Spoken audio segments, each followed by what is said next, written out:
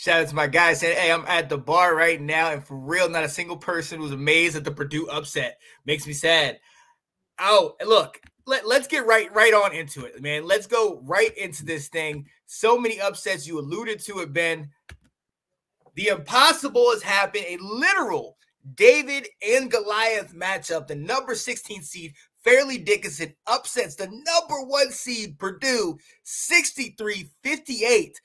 And Ben, you mentioned it. This is only the second time in history and in the last 5 years that a 16 has beat a 1. What? What do you think, man? How are you feeling right now? Well, how ironic is this? The first team that it happened to was Virginia, and guess what? They lost to Furman, which we'll get to in a little while. But right. But no. Listen, I've said this all year. I don't know if you've seen all my shows and stuff on the 2-3 Ben Zone, by the way. Yes. Other shows, other platforms on my pages.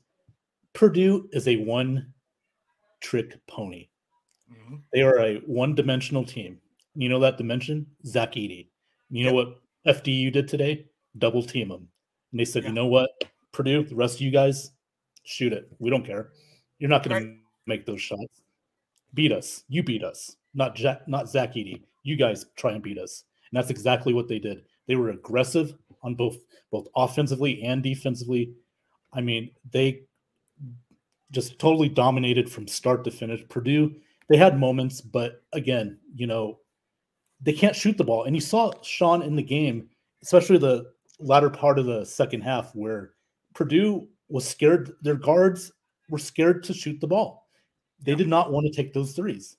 They did not want to take those shots. They want to get it inside to Edey. And guess what? Double team, triple team, they were all over the ball. I mean, they were like flies on a rib roast, man. Like just going out and Zach was the meeting. It's an accurate image. It's an interesting image, but it's an accurate one.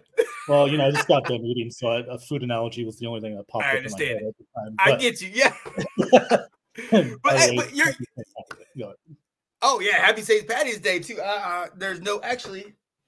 Let me get the shoes out. I got a little green in the shoes. I don't know if you can see it. It's a little green in there. You're right. Happy St. Patty's Day. But yeah, absolutely, man. I mean, watching, obviously, Cat, big Michigan State fan, so we watch a lot of Big Ten basketball.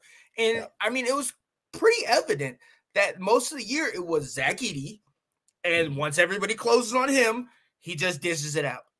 That's all that they did.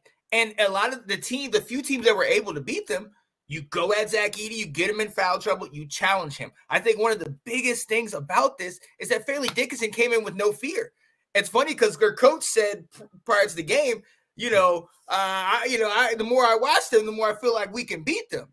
And I mean, that was taken out of context. A lot of people had an issue with it, but I mean, it almost was like, I don't want to go this far, but it was almost Namath saying we're going to win the game. I guarantee it back in the day, because obviously that is an impossible thing to think. But when you look at them on the floor, Edey lumbers up and down the court. That Fairleigh Dickinson team was fast, up, down the court, in transition, challenging Edey, getting him off balance. And like you said, Purdue shooters weren't shooting, and that's the difference. If you have to rely on the big man, he'll get you points. Don't get it twisted. Late in the game, he was able to get some and ones in there that kept them in, but you need to have help. You need to have help on all around, man. But this is crazy. It's only the second time this has ever happened, man. Like,